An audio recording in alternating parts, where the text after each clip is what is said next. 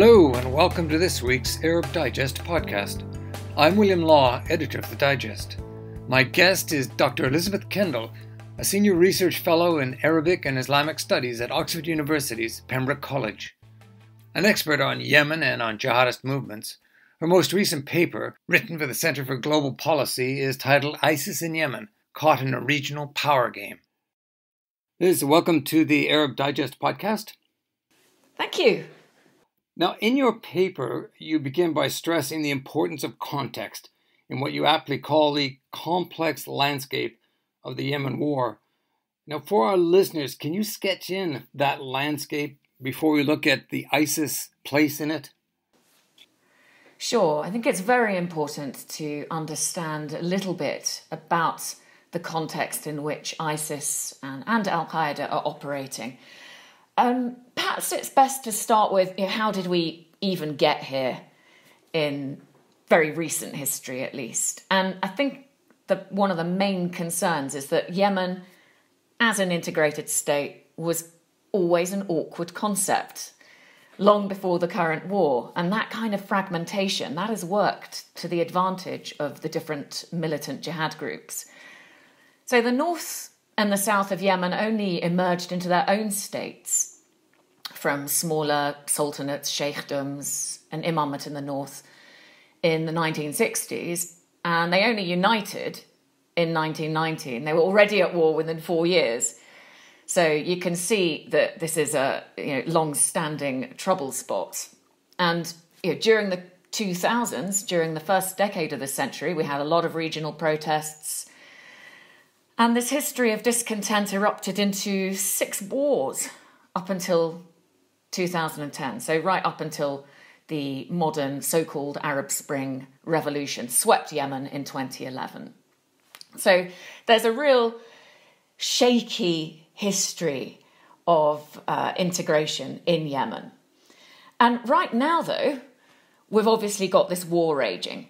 What happened was that after the so-called revolution in 2011, there was an initiative by the Gulf Cooperation Council. It looked good cosmetically, but it didn't really work. Opposition groups, the real ones, were left out. There was no transitional justice. And that didn't bode well for a national dialogue that followed it. The United Nations dialogue ended in 2014, but it didn't really tackle the toughest questions. So by the end of 2014, we had this religious, tribal, political grouping known as the Houthis and considered rebels, who had taken over Sana'a. And by 2015, the president had to flee to Saudi Arabia, and Saudi Arabia entered the war, leading a coalition of Sunni Arab states. That happened, over 5 years ago. And it's pretty intransigent. Right now, just to bring it up to date, we essentially have 3 competing governments in 3 different capitals backed by 3 different foreign powers. We have the officially recognised government of President Hadi, that's based really mainly in Riyadh, so outside Yemen, and it's backed by Saudi Arabia and the coalition. Then we've got the Houthis, who are based in the capital, Sana'a, and they're supported by Iran. And then we've got a Southern Transitional Council. These are separatists who are based in Aden and who are backed by the United Arab Emirates. So there's a very uneasy power balance into which we have a lot of different armed tribal militias, different rivals inside those 3 main power blocks. And then, of course, we have ISIS and we have Al-Qaeda on top of that. Yes, and let's inject ISIS, first of all, because you break their story in Yemen into 2 parts, don't you?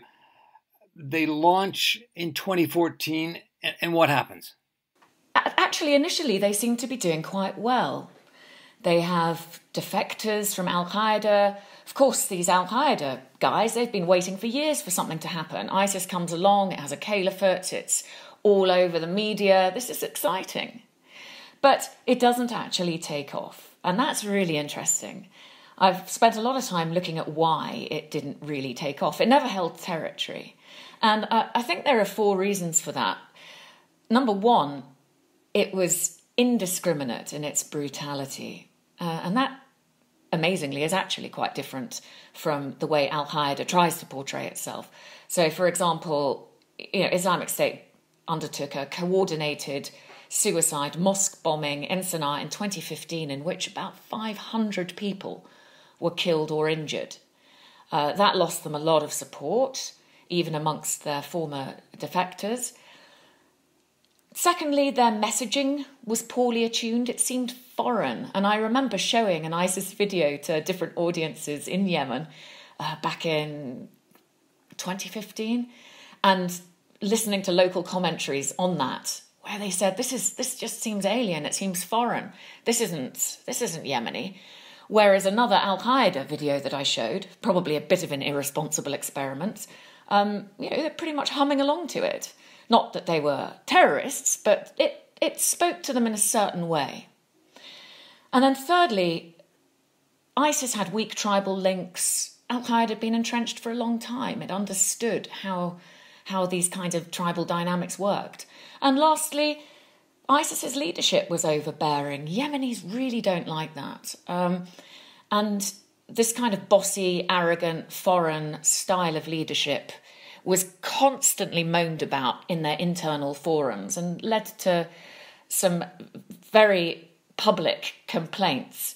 Gradually, we saw them diminish, therefore. So I think we could place it at about late 2016 when they ended up having to hole up in a corner of central Yemen in a place called Haifa in Al-Baida. And by 2017, it was really operating out of this particular location. It had been limited to this location, but then at the end of the year, in October 2017, the United States launched airstrikes on its 2 main training camps, and it looked like it was pretty much over. I mean, Bill, there were some attacks that happened subsequently in Aden and in the south, but there are signs that these were false flagged to ISIS, or at least helped along by, let's say, political actors following an anti-separatist agenda, and they weren't really ISIS proper. I even saw complaints inside the ISIS groups themselves saying, who are these guys? They're not us. And that brings us then to this paper that I wrote. 2018 onwards, we suddenly see a reincarnation of ISIS. The group springs back to life around a new set of leaders. And that is a really different phase. This now seems like a slightly different group. Yes, because in your article, you have a graph which appears to tell very much the second part of the story, who ISIS targets. In 2018 and 2019, it's mostly AQAP, Al-Qaeda. This year, it changes with ISIS claiming that the Houthis are the target. What do you make of the claims, and how should we situate that? Yes, well, looking at the ISIS claims is really interesting because, as you say, what happens with this resurgence, this re-emergence of ISIS in 2018 is that it's almost exclusively dedicated to targeting Al-Qaeda. And we know from videos that were released of ISIS defectors giving testimonies that these guys were surprised that when they joined ISIS, the first training course they were put on was actually trying to prove that Al-Qaeda were infidels and not really taking much care to talk about proclaiming the Houthis, the traditional enemy, as infidels, or Westerners or agents of the Crusaders as infidels. No, it was Al-Qaeda. So it looked very much like this new group was designed to lead a war against Al-Qaeda. And, I mean, just to give you one statistic, the first half of last year, so in the 6 months of last year, 86% of ISIS operations in Yemen targeted Al-Qaeda. So it's pretty overwhelming. And I think there are three reasons for this shift, if we analyse it. First one is obvious. It's just part of the global rivalry between ISIS and al-Qaeda, all right. But the second one is pretty interesting. There's a lot of evidence that intelligence agencies have been trying to sow discord and create rifts in Yemen's jihad movement. We've had a whole spate of movies released by al-Qaeda about its penetration by spies. I think up till now, since about 2014, I've counted 11 of them. 11 movies, that is, and dozens of outed spies. But the third possibility, this is the really interesting one, is that, in fact, ISIS and al-Qaeda have become part of the region's broader proxy conflict, that they've been harnessed by regional rivals and, of course, their domestic partners just to be used as another arm of the broader conflict. And so I guess here, well, who's doing it is what you'd like to ask, but I have to be a bit careful how I word this. There has long been talked about a link between part of the Yemeni government military and al-Qaeda. They've fought on the same fronts. They appear to have collaborated. There look to be links between them. And so it sort of makes sense that this latest incarnation of ISIS might have a link, therefore, with the Iran-backed Houthis. And that does seem to be borne out by local reports and would partly explain this weird shift in targeting. And in fact, even the United Nations called out a link between Islamic State in Yemen and the Houthis in a counterterrorism report that was issued in January this year. And that kind of collaboration isn't that weird if you consider that the Houthis actually collaborated with the former president of Yemen, Ali Abdullah Saleh, who had fought 6 wars against them. So, it's a marriage of convenience. It's about fighting a mutual enemy. But, Bill, as you say, this year things have changed again, and we've seen a real massive switch back to targeting the Houthis.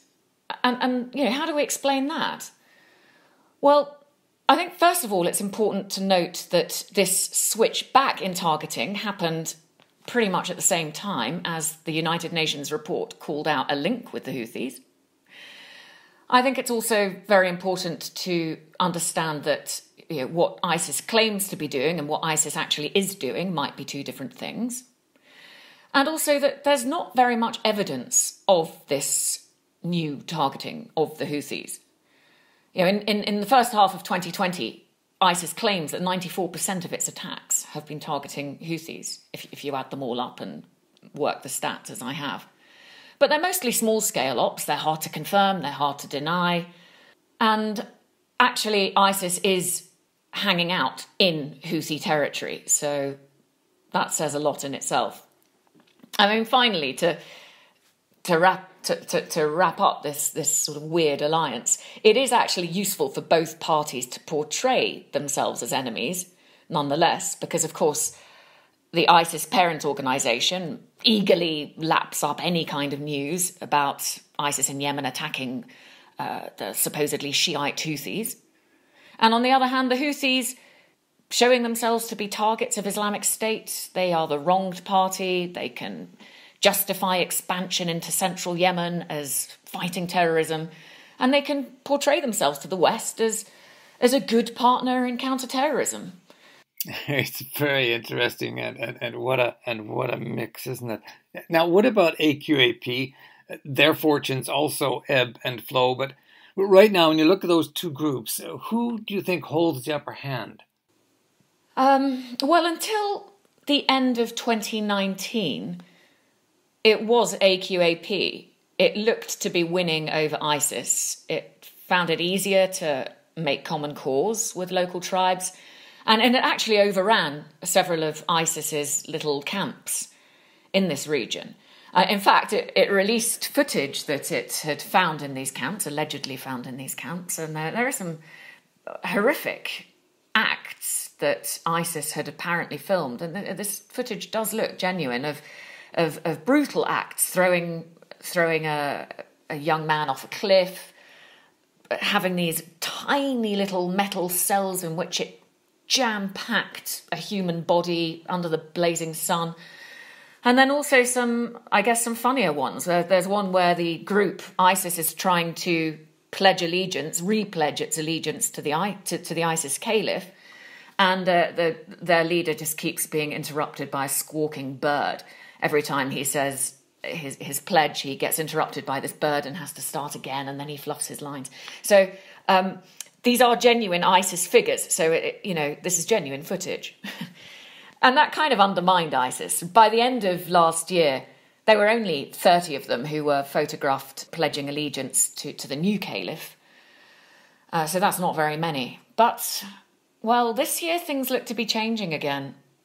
In January, we saw footage of an open-air court that ISIS held, and there were about 90 people there, so that's tripled. We've also seen a lot of al-Qaeda defections, probably owing to leadership changes. Qasim Araimi was droned. Lots of their leaders have been droned.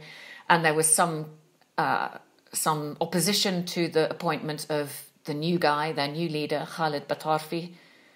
And also, it looks like al-Qaeda has moved out of this central province, possibly because it's been co-opted to new fronts that have opened up in the south of Yemen. And so, anyway, we're seeing a little bit of a resurgence of ISIS at the moment, and that's worrying.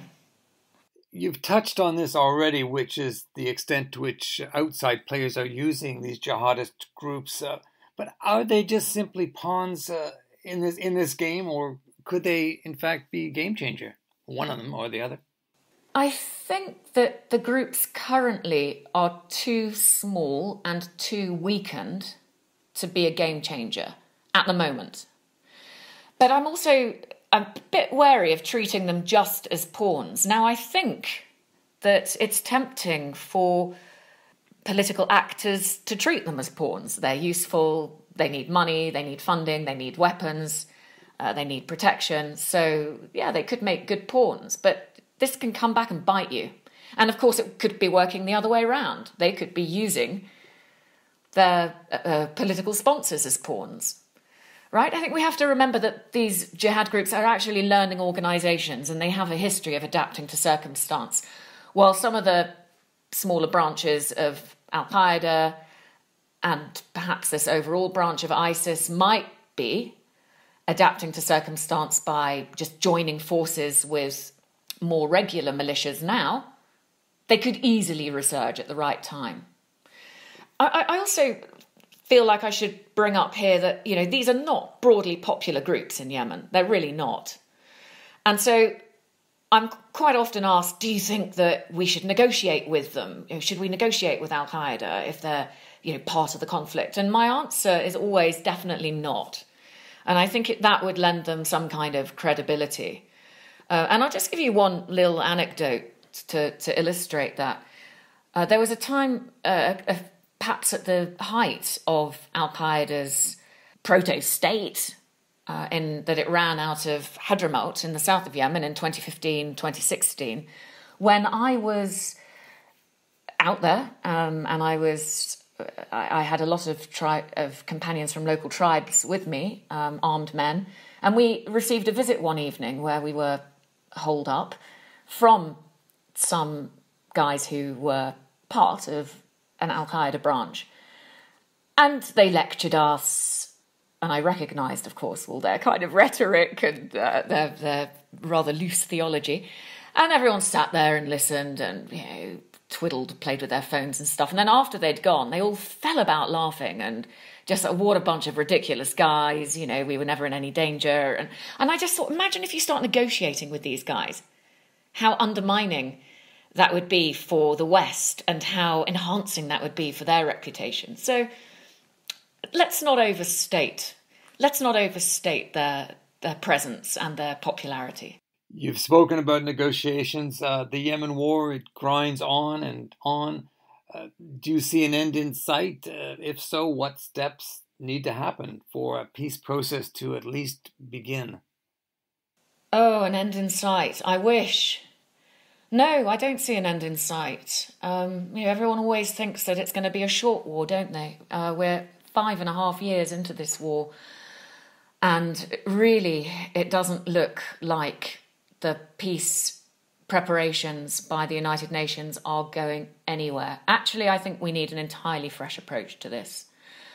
One of the things would be definitely to revise, to take another look at United Nations Resolution 2216, which doesn't take account of the realities on the ground now.